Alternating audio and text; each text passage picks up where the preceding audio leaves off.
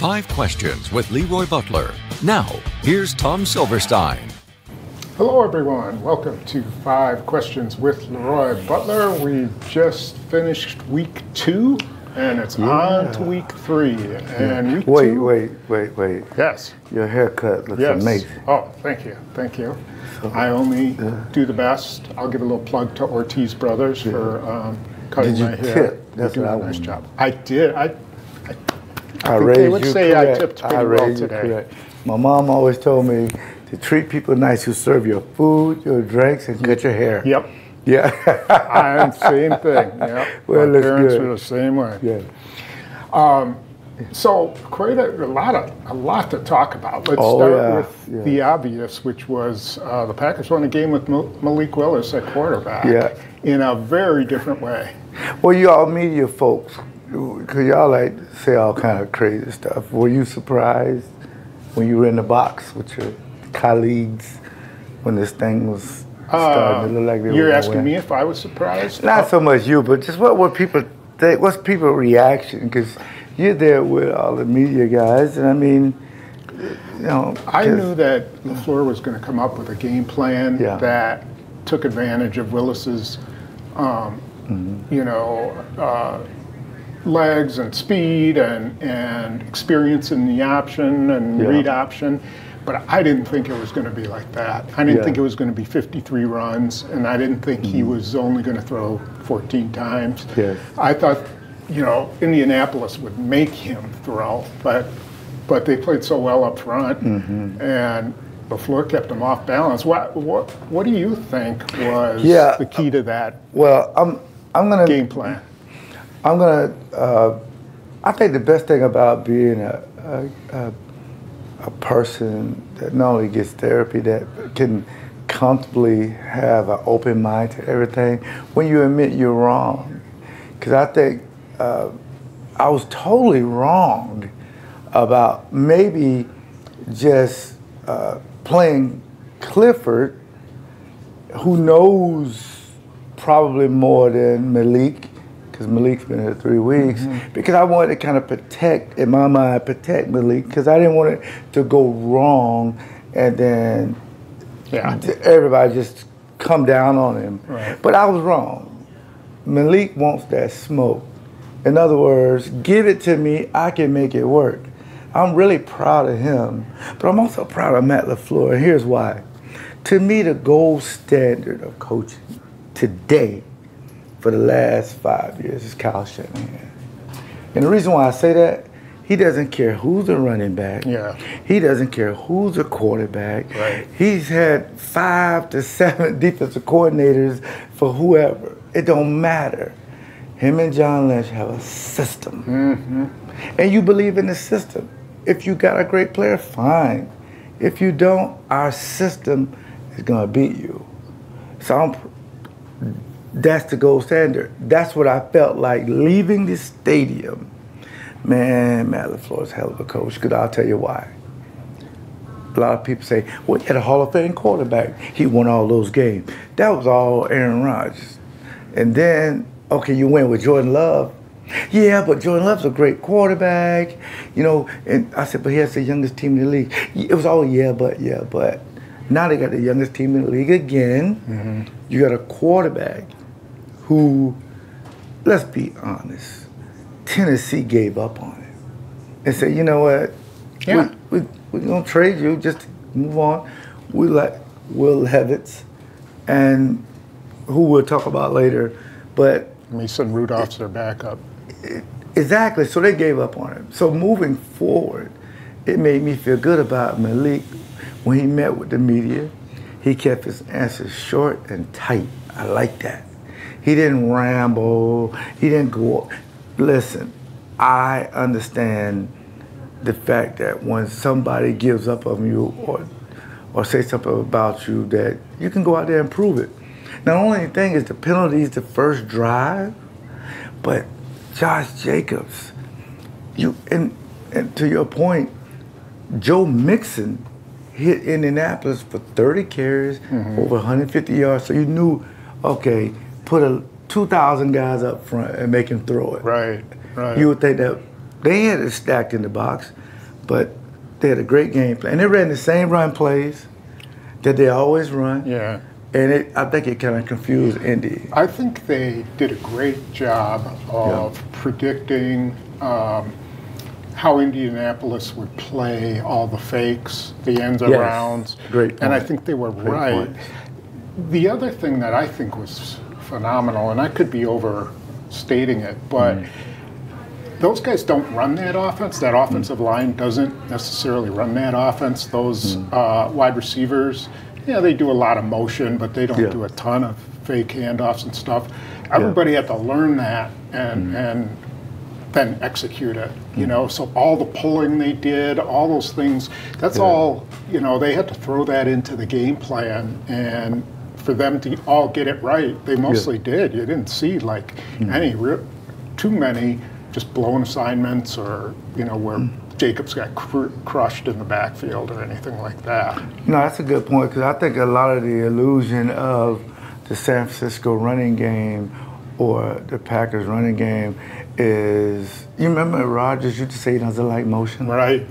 Now, I always told you, as a defender, as even a Hall of Famer, anytime the offense moves a guy, it's a potential for a big play. Because in defense, we're set, Strong right, weak left. If a guy moves, I got to go strong left, weak right. If the other guy over there doesn't get that call, touchdown. If the other guy down front doesn't get that call, big hole. You always got to move somebody. Make us find where the ball is. Right. And sometimes it's too late. So any kind of misdirection or plays move or shifts, and then this is the reason why it's a great locker room. The receivers went into the game, Tom, knowing they weren't going to get 15 targets.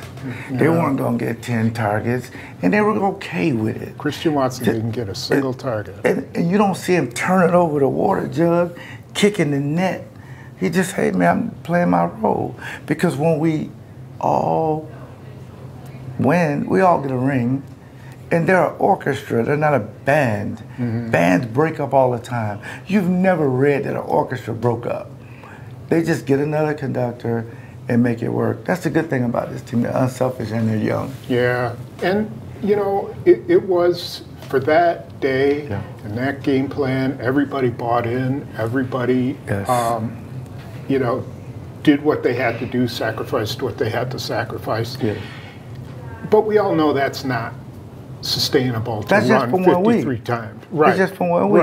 Right. And the NFL is an ever moving forward entity. And so now you go into week 2, and it's possible Willis will start again against his former team, the Tennessee Titans. We'll find out about Jordan Love. I, was told he had a really good week of rehab, which is why they didn't rule him out. I still think he wasn't going to play under any circumstances, but I think he's getting closer, and then they'll make a decision on him this week. But we all know the Titans are a little different entity because they're leading the league in defense right now. They're number 1 in yards allowed. They have a great front led by Jeffrey Simmons. Oh, yeah. Right? So when they load the box, it might be a little different than Indy. So what's the next step for Malik Willis? To evolve into, I want to say this for the audience. You don't need the whole playbook that you had in April, May, June, and July. We take pieces from it. It's almost like creating a meal. You don't bring everything that you shop for and make it. No, you get the ingredients you need to make just that dish. So when people say game manager, why is that bad? You had a conservative game plan. Why is that bad? You have to have a game plan to win. If you went out there and let this guy throw it 40 times, he had 5 interceptions, why didn't you get more conservative? So the coaches have to understand that when you're looking at Tennessee, and I think, again, the media wants to know there's a chip on his shoulder. He don't have time to get into that. But what's going to happen is the system is the system. You'll run plays, but it'll be things off of it. It may be a bootleg here, maybe a play action here, and Romeo Dobbs, I mean, just throw it to me. One of the best 50-50 ball catchers probably in the last 15, 20 years. Just throw it to me. He'll go up and get it. You're going to see some of that. Because in 2-minute drills, it's on Malik to get to calls that he likes. That's what I like about Stinovich and Matt LaFleur, because we can give you all that stuff. Now tell us what you like. Yeah. So you got to get in that 2 minute. Because what if you're coming from behind and you do have to throw it a bunch? These are the throws I like. Right, right. And these are the throws I don't like. All quarterbacks do that. So I'm expecting that. The thing I want to see from Willis is you could tell he can get away from pressure. Yes. You know, he's really good at escaping pressure. Yeah. But the next step, I think, is, okay, escape the pressure, now look to pass. Don't look to run, look to pass. Like, you know, one of those runs he had Christian Watson coming right across. You know, love if he had seen that. You know he would have thrown it on the run. Yeah. I think that's the next progression for Willis is, you know, one, stay in the pocket and stick with your progressions, and when you get out of the pocket, look to throw, don't look to necessarily run. So I think that's the next progression. What do you think? Yeah, I do, and I think that's fair. But I think they got tailor-made stuff that's for him, because he's faster than Jordan Love, but Jordan Love can throw better than him. So we gotta put the combination together, because people are gonna start to scout him like a real starter and chart his plays, and then now you can go to play action. Jordan Love is one of the best at ball handling, so he'll say, when you're doing this play, pull it and duck it, let the safety see your name, he'll come up, then you can throw it behind him. They have plays in that they really didn't have to go through, Tom. They got, I mean, we're getting 8 to 9 yards a run. Let's just keep doing it until they stop it. Then he hit right over the middle, and then the throw he made to Datavian was for the touchdown. That was on a rope. If it's off this much, it's a pick six. Yeah. But I want people to go back and look at that, the angle that he threw that pass. So the coaches will go back and build off of that, and they'll throw a lot of comebacks. Run deep, come back, the ball's there. Play action right over the middle, and they'll get back to utilizing the tight ends a little bit more. Because I'm gonna tell you something, Indianapolis, they were like, at some point, wasn't even paying the tight ends any. He's not gonna throw it to the tight end, so don't even worry. He's not gonna throw it at all. So. Yeah, so he's not gonna do this, he's not gonna do that. Oh, he did it. So I think they'll utilize the tight ends and the backs, because that's where your ratings come from. And get that confidence, and then after that, whatever in the playbook you like, we're gonna run it. Who has a bigger advantage? Tennessee knowing Malik Willis, or Malik Willis knowing Tennessee's defense? I think it's a wash. Tennessee, they probably forgot what number he was. They were so glad to get rid of him, because he had a game where I think he started one game, I think, with them, or in the preseason he played. They just gave up. They just gave up on him, and they were glad to get that phone call. Or they maybe offered, I don't know.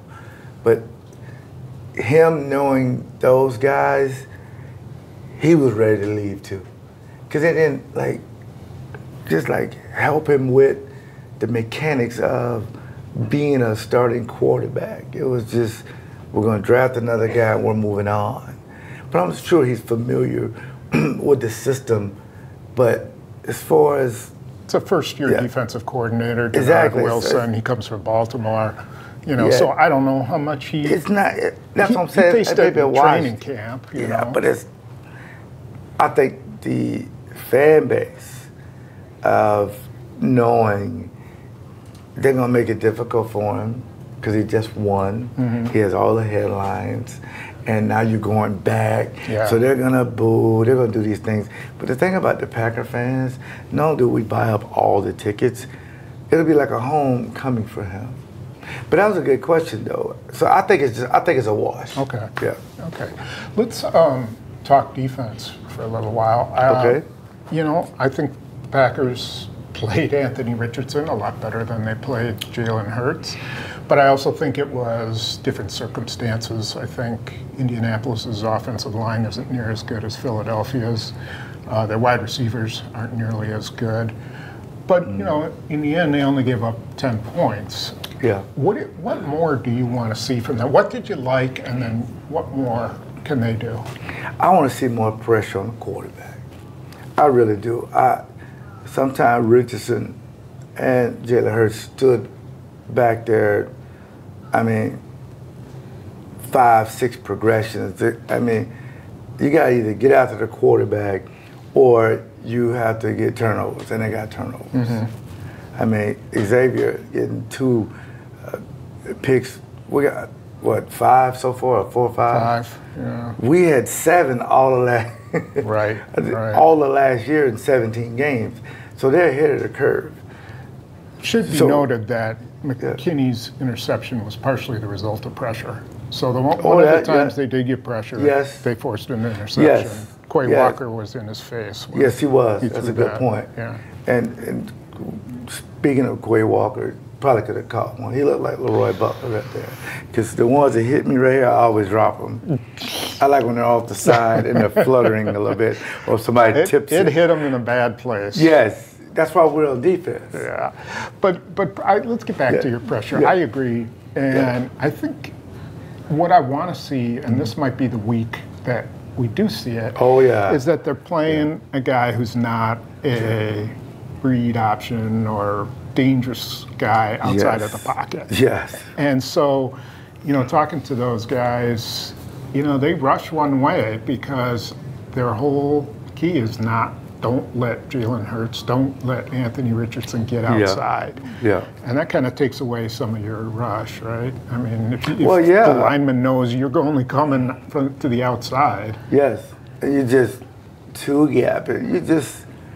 I want to see more pressure, or they need to generate it. When I say generate it, yes, I want to see more 5-man pressures, maybe 6-man pressures, because the tendency of quarterback Levis, the last 2 games, when you pressure him, he do all kinds of stuff. Against Chicago, he tried to shuffle, pass it out, pick 6. And then last week, he just was trying to do, pressure makes you do all that kind of stuff. So I'm sure Hafley, like, you remember the 15-1 season when they gave up a ton of yards, but they got a few turnovers and people were okay with it, but they ended up losing.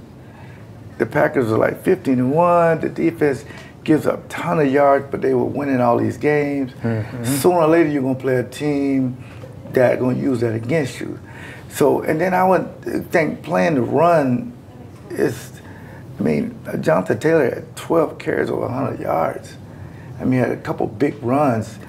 So I think they're still working out the linebacker situation. Yeah, I think who's so going to too. play base, who's going to play nickel. Because I'm going to tell you something, Eric Wilson, I'm so glad that people can see 45. This guy is athletically sound. And his interception, you know, he caught it. Yeah. But he read that it was a middle read. Yeah. Most guys will stop there, and the quarterback will hit it. Right. I'm guaranteed the coach has told Richardson, I don't care who that linebacker is, he'll stop so you can anticipate the guy's open. But Eric Wilson is a guy that is going to want to play. Cooper wants to play. Yeah. So the only problem with Eric Wilson is the size. Yeah. I mean, he is faster than any linebacker they've got. And he's strong. He's smart, you know. Yes. He knows how to play the game. Mm-hmm. But, you know. Why do you think size matters in this game? You know, if you're going to be a strong side linebacker and you're in your base defense and they got double tight ends or something, they're going to take advantage of that, kick him out. I mean, he's, 220 pounds maybe? Yeah, but he's strong enough to play it. I mean...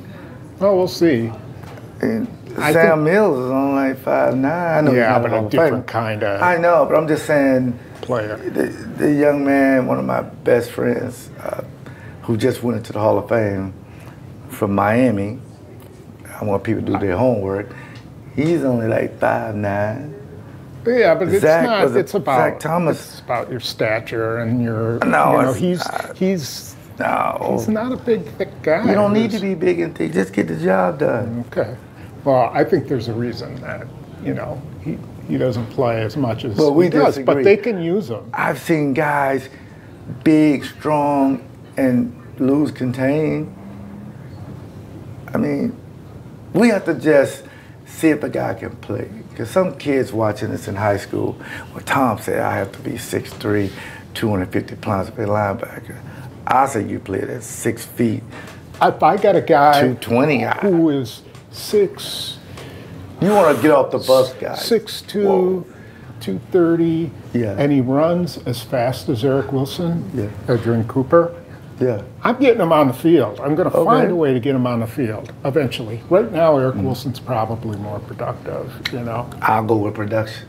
But eventually, you got to get Adrian Cooper on the field. Well, you'll give him a chance. Don't leave your feet. Take on the right, block, arm free, be fundamentally sound. That's what I think we both agree on. Whatever size you are, be fundamentally sound. And that's up to the coaches, Tom, to find packages for their guys like that. It's true. Because but they got 56 can play, man. Yeah, he can. He can hit, run. That's why we drafted him. Right. So we got to find out when to put 45 out there, when to put 56 out there, when to put 58 and number 7. So I think that's what they're working with right now. Yeah, I think so. When they get that together, they're going to be exciting. Okay. Are you worried about the kicker? I'll be honest, because I'm a proponent for mental health, anxiety, all of that. I have a new app I'm starting, Leap Therapy. When Carlson runs on the field, it did give me anxiety. It did. I'll be honest. When Narveson run out there, I don't have any anxiety. I feel good that he's going to make the kick.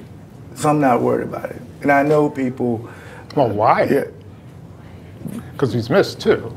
Well, see, I don't focus on the miss. I focus on the mades. Because he made, what, 3 or 2? He's for the season, he's 6 of 8. Yeah. See, I concentrate on the 6. Because it could be 2 of 8. I tell you what, when Narveson runs out there for a kick, I just don't feel like he's going to shank it or hit it wrong. And when he made the first couple, when he made his first kick, that was the loudest I've heard Lambeau this year until when they introduced me at halftime. That was loud. So I don't think I think we have our kicker, and we're going to keep developing him. So I don't. So you say be patient. Yes. And let him. He's going to miss the ones. He just has to be higher percentage time with the 30s and 40s.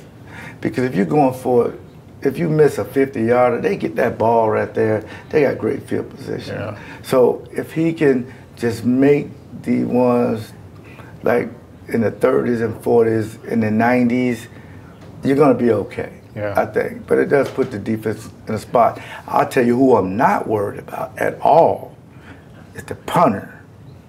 Yeah. The punter to me, Whelan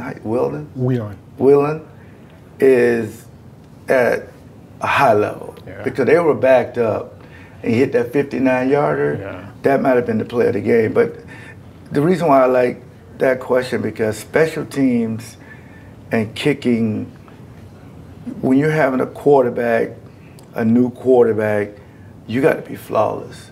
Because if he makes that kick and you go up 19, would have been 19-6 or whatever, it's difficult for them to come back. Also, if Josh didn't turn the ball over on the 1-yard line, and you wouldn't have so many penalties at the beginning, that game could have been a blowout. But I just hope 30s and the 40s, he makes those at a higher clip. I'm not worried. Okay, last thing. Yeah. Let's say you get to the end of the week and the doctors tell you Jordan Love is clear, he can play, but don't expect him to be running out of the pocket a lot. Don't expect him to have the same amount of elusiveness. He's probably not going to be quite 100%, which I ain't many playing guys him. play. Yeah, I ain't Are you doing playing it. him or not playing him? No, I need him to do everything you said not to do. Okay. I got to see everything. So you want to see another, you would rather him wait another week if that's the case, if he's cleared and, but isn't quite 100%. Because I trust the doctors. You got to remove the coaches. Put the coaches out. Because the doctors think about you after football and out of the jersey.